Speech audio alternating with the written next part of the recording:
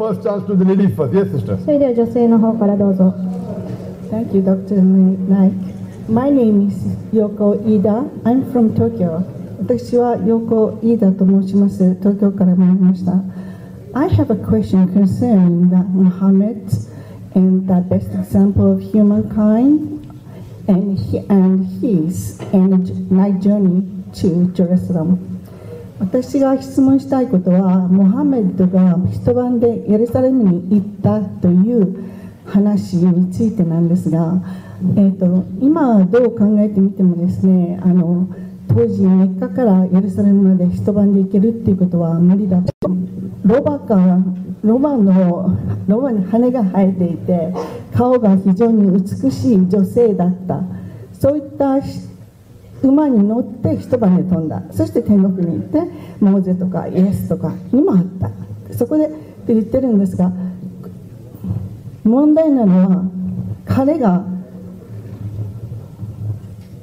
このモハメッドが言ったことは明らかに嘘であり、私たちから見ればですね、私たちから見れば大きな嘘であるわけですよね。それが尾を引いてですね、現在のパレスチナ問題なんかにもつながっている。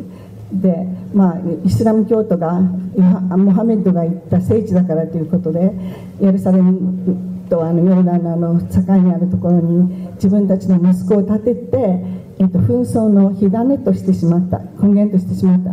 もちろんイスラム教徒の人たちはイギリスが悪い、アラビアのルネスが裏切ったとか、英国が悪いとか言いたいかもしれませんけども、その大元の原因というのはモハメドの嘘にあると思うんですね。この嘘を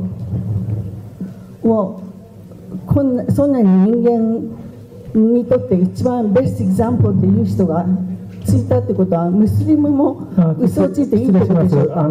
質問のポイントをちょっとまとめてお願いいたします。質問のポイントは何でしょうか。I'd like to ask you this question. You Muslims believe that Muhammad's night journey to Jerusalem overnight, and so it is a blatant lie, and it's apparent, and he lied to his people, and also to the people in those days. And the Kurdish people also criticized him for lying, telling such a lie. And then Muhammad said, and so he did it overnight. But people still believe in the lie. Can you repeat? Do you believe in that? Just because of lie, we have so many issues in that area. Can you repeat the question, sister? Because you're speaking Japanese and suddenly spoke English. I didn't realize when you started speaking English. So can you repeat the question, please? My question. Please, 1 minute. Brother Atul, take both of you take the questioner. Where is the director? Director is the fool or what? Both the cameramen should take the questioner, na? It's so easy. Such a good order. Both of the दोनों जन shoot करो उसको ना. इतनी अक्ल नहीं तुम लोगों को क्या? डायरेक्टर की जरूरत है तुम लोगों को क्या? दोनों जन क्वेश्चन को लो ना. बाद में जन जाएगा जन पे लो. एक के बाद एक हो रहा है ना. Well, this is a question. I'd like to ask you, why do you Muslims believe in such a blatant lie, told by the Muhammad? It is very clear that he couldn't travel to the Jerusalem overnight. You asked me a question that why are the Muslims telling a blatant lie that Prophet Muhammad traveled to Jerusalem overnight? That's the question. Why do Muslims believe in the Muhammad's lie? If Muhammad is the best example of the humankind, should the Muslims lie according to him?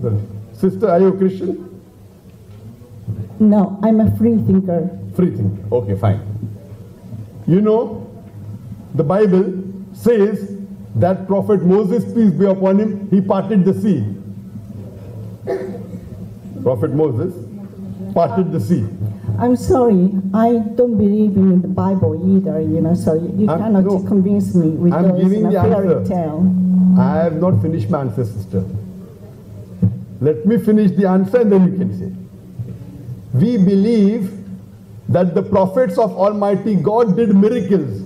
So when Prophet Muhammad, peace be upon him, it's mentioned in the Quran in Surah Isra, chapter number 17, verse number 1, that Prophet Muhammad, peace be upon him, it's called as night journey. He traveled from Makkah to the furthest mosque, that is Jerusalem. You saying, why do we believe in a lie?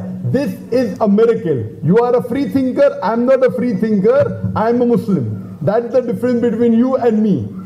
Now, why I am a Muslim? You should have come to my talk yesterday where I proved the existence of God. You are a free thinker who does not believe in God, correct? That's right. Yesterday my topic was, does God exist? I don't intend giving the full talk here. It's a 1.5 hour talk. So if you would have come yesterday, by now you would have been convinced that there is God, and you would have been convinced that this Quran is the word of God. Now your question, is it possible for someone to travel from Makkah to Jerusalem overnight? Even you can do it, even I can do it, by plane. Prophet, it's a rhetoric question. Well, would she like to translate into Japanese for the Japanese audience? No, it's difficult. Let's finish. Take too much time. Okay. So, it is, you can travel. At that time, the plane wasn't there. He traveled from Makkah to Jerusalem. It's a miracle. There are many miracles mentioned in the Quran. For example, Moses, peace be upon him, he parted the sea. It's a miracle. Moses, peace be upon him, threw the staff and became into a snake. Miracle. What is a miracle? A miracle is something which cannot be proved scientifically and logically. Miracle is beyond the capacity of a normal human being. So if a normal human being, something he does, which is not possible to prove logically or scientifically, it's called a miracle. If I can prove logically, it's not a miracle. Today, if I say I traveled from Makkah to Jerusalem in one night, it's not a miracle. Even you can do it, even I can do it. At that time, when Prophet traveled, yes, it was a miracle. It was a miracle. So what we have to realize, that these are prophets of God. God is the creator of the universe, of the human beings. And God Almighty chooses a man amongst men to communicate his message with the other human beings. And this chosen men of Almighty God, we call as prophets and messengers of God. So as I said in my lecture, Almighty God has sent several messengers. By name 25 are mentioned in the Quran. Adam, Noah, Abraham, Moses, Jesus, Muhammad, peace be upon them all. But the last and final messenger was Prophet Muhammad, peace be upon him. This is a miracle. For example, this Quran.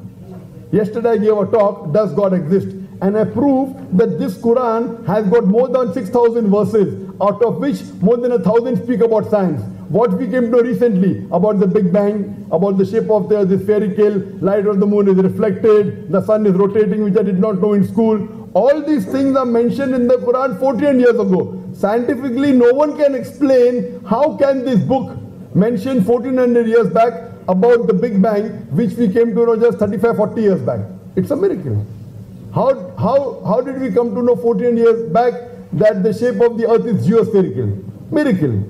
When I was in school, I learned that the sun is stationary, did not rotate about its axis. The Quran said that 14 years ago. How is it possible? It's a miracle. So with this I go to prove about embryology, about botany, about biology. All scientific things that we came to know recently, 50 years back, 100 years back, 200 years back, 300 years back, is mentioned in the Quran 14 years back. Who could have mentioned this? It is the Creator, who we call as Almighty God. So Muhammad Sallallahu Alaihi Wasallam, going from Makkah to Makkah to the furthest mosque, Jerusalem, it's a miracle. And this is proving that he is a prophet of God. You and I cannot do miracles. The prophet of God, miracles are done by Almighty God through the prophet of God. Hope that answers the question. Okay, thank you very much. But if your God isn't so great, why didn't you turn the whole world into the Islamic nation? And why didn't you just snap the fingers and tell the world and turn it into Muslims? Then you don't have to fight. Sisters asked a very good question. People. Ask a short question. Sisters ask a very good question. Why didn't your God turn everyone into Islamic nation by snapping? This reply is given in the Quran. God knew you were going to ask this question. I don't think so. Then how's the reply already mentioned in advance? That is logic. It's a coincidence. Not many people asked before you. So God knew you were going to ask, and God knew others are going to ask. Allah says in the Quran in Surah Yunus, chapter number 10, verse number 99, that if Almighty God wanted, He could have made all the people in the earth as Muslims.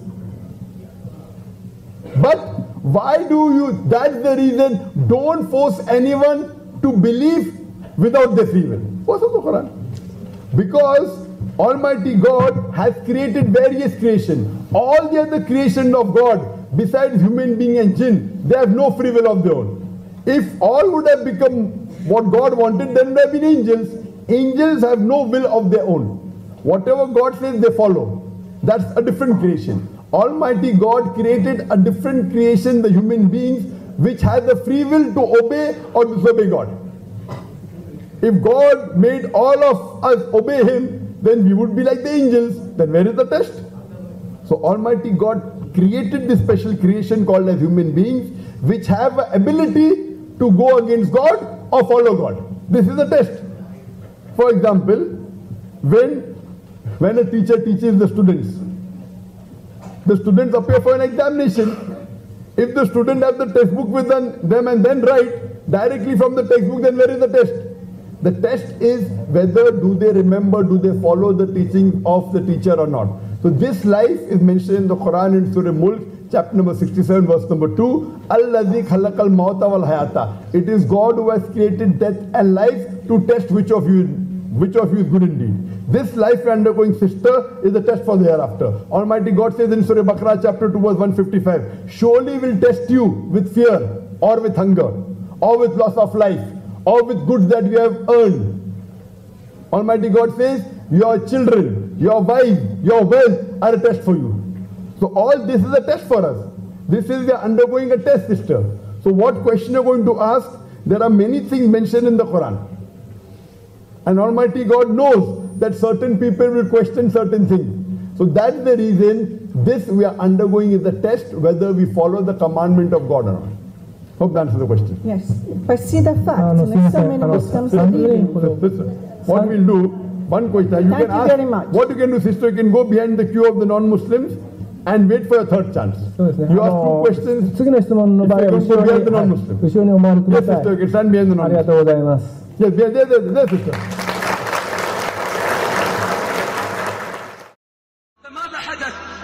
تخيل نفسك في هذا الموقف وهذا الامتحان. تخيل نفسك في هذا الموقف وهذا الامتحان والابتلاء العظيم. لا أحد يراك ولا أحد يسمعك إلا السميع البصير. فهل ستجعله أهون الناظرين إليك؟ اسمع وعاك الله.